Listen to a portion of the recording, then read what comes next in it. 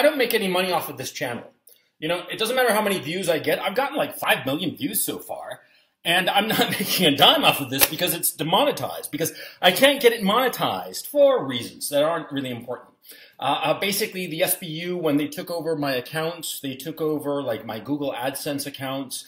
And because of my current circumstances, I can't create a new one, you know, all kinds of hassle. And so basically, you know, this channel that you're watching, I'm doing it for free. And so anyway, I just want to say that up front because I want you to pass around this video to as many people as possible. If you're an American, okay, this is for the American audience and to a lesser extent the European audience, but the American audience exclusively, as a priority rather. You see, I want you to show this to every single American that you possibly can so that they can understand what is about to happen to them, okay? And what is about to happen to them is an escalation of this war here in Eastern Europe. Now, the mainstream media, for you guys in America, you watch the mainstream media and it seems that, you know, the Ukrainians are winning against the Russians. Yeah, it's only a matter of time, right? Although lately, if you're paying closer attention, you seem to see like, wait, things aren't going so rosy for the Ukrainians, right? But anyway, I mean, the mainstream media is saying that they're basically winning, and that's a complete lie. That is an utter and complete lie. Every day, the Russians are chewing up more of the Ukrainian armed forces. They are killing off or wounding over 1,000 men a day. A day. And this is from Ukrainian sources, okay? 1,000 Ukrainian soldiers are either killed or captured or wounded in a way that makes them not combat effective anymore. That's 30,000 men a month. It is credibly estimated at this time that there are possibly as many as 70,000 dead Ukrainians, 70. And the low end of these estimates is 45,000 killed. Killed. The total Ukrainian armed forces before this combat began on the 24th of February was 230,000. If you take the low end of the estimates, over 20% of the forces have been killed. And that's the low end of the estimates. Killed. Forget about captured and wounded. The war is going catastrophically for Ukraine. The Russians are relentlessly winning. And they are going to take over huge swaths of territory of this country. Because I'm in Ukraine right now. I'm in the city of Kharkov. I hear, rather, the shelling every day. And the shelling gets closer every day. The mainstream media is lying to you. The Russians are winning, definitively.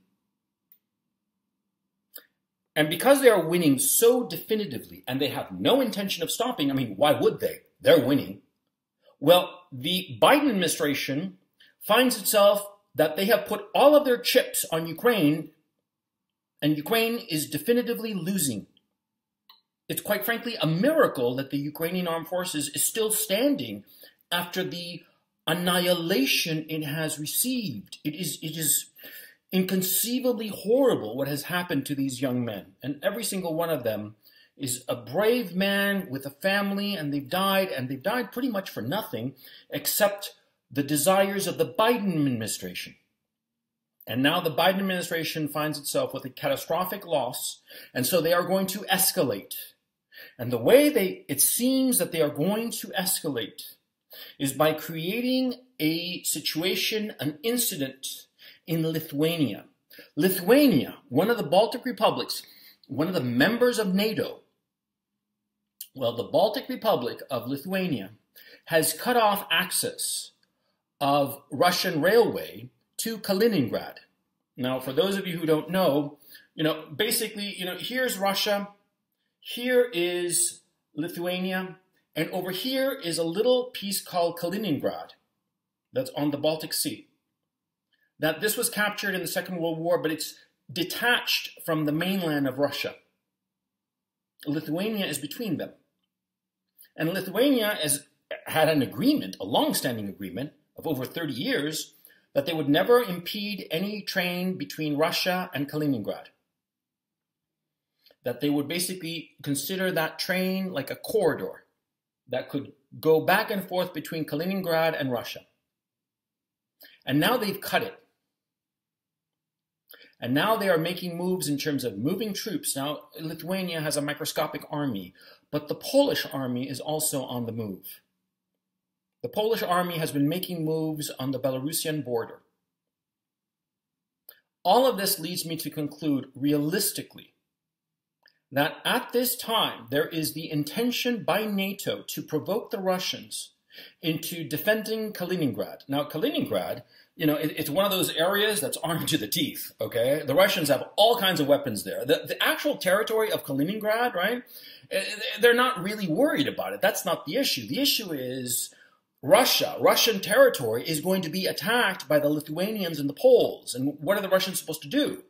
Just, sit there and take it? Of course not. They're going to hit back, and they're going to hit hard.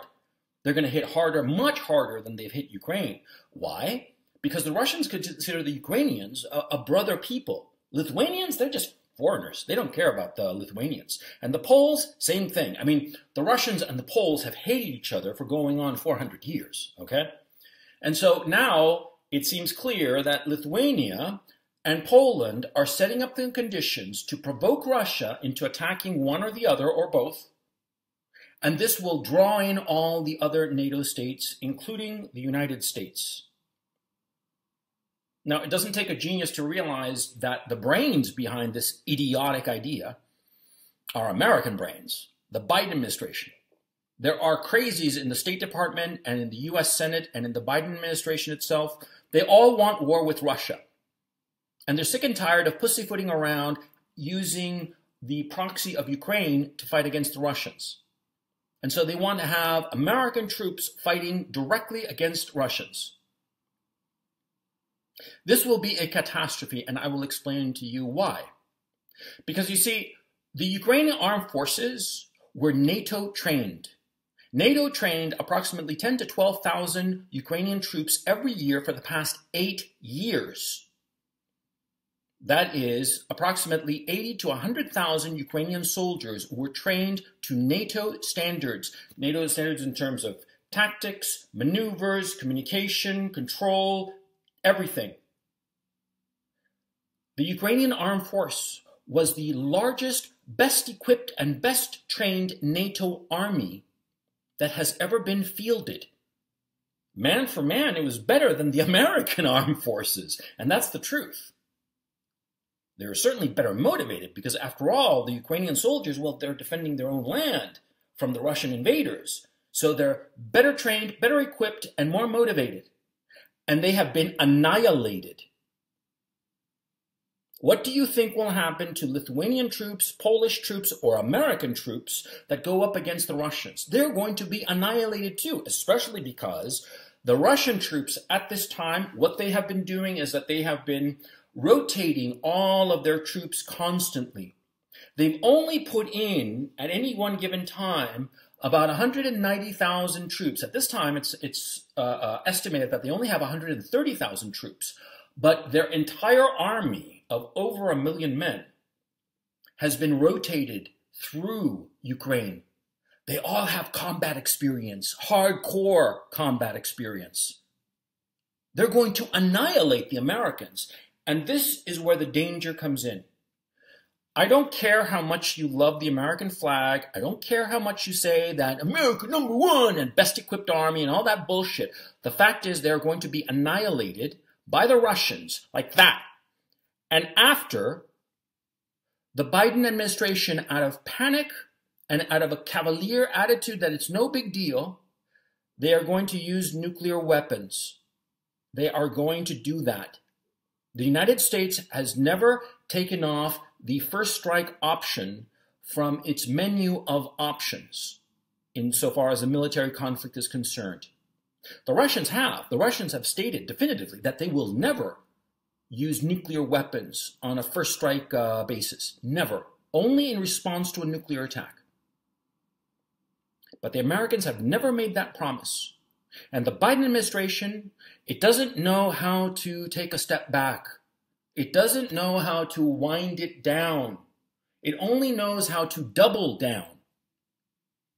And the Biden administration is clearly creating a provocation in Eastern Europe with Lithuania and Poland against the Russians, goading the Russians exactly as they goaded the Russians with Ukraine. Because remember, the reason this war started, and this is something that the US mainstream media will not tell you, the reason this started was because the Ukrainians had gathered their army, over 100,000 combat troops, in the Donbass, and they were getting ready to invade the Donbass and potentially invade Russia. That's why this war kicked off on the 24th of February, because the Ukrainian armed forces were going to invade the Donbass and Russia in mid-March. And that's the truth. That's a truth that is being hidden from you by the mainstream media in the United States, but that everybody outside of the United States and the Western European news bubble knows. You just have to look around a little bit and you'll find that what I'm telling you is true. So you have to understand that the Biden administration is goading the Russians in Lithuania and Poland over this Kaliningrad situation because they want a war with the Russians so that it will distract from the rampant inflation and the catastrophic economic situation going on in the United States. That's why they want a war. And you Americans who are listening to me, I'm not making money off of this video. This video doesn't do me any benefit at all. But I am telling you, this is what's happening, and you have to tell your leaders, your congressman, your senator, whomever, to not keep on goading the Russians pointlessly. I'm telling you this, but, even as I'm telling you this, I'm trying to be, the good person to, use the audience that I've accumulated to spread a message that is reasonable. No more war. No more war, especially no war in order to cover up a deteriorating economic situation, which is what is going on here. The Biden administration wants a war, a direct U.S.-Russia war, to hide the catastrophic inflation and the catastrophic economic situation. That's why they're doing it. And I want to prevent that. And that's why I'm making this video. And please share it with as many Americans as you possibly can. And yet at the same time, I realize that it might be futile. Because so many Americans are so passive. I would say that the majority of Americans are just passive and accepting. They accept evil when they see it, when it's staring them in the face. When their own children are being, groomed to be catamites. When their own cities are destroyed and set on fire. When their entire nation is driven into the ground. And Americans just accept this. So I'm doing this video because I think it's the right thing to do. And yet at the same time, I have no faith whatsoever in the American people who, it could be that every single American in the United States listens to this video.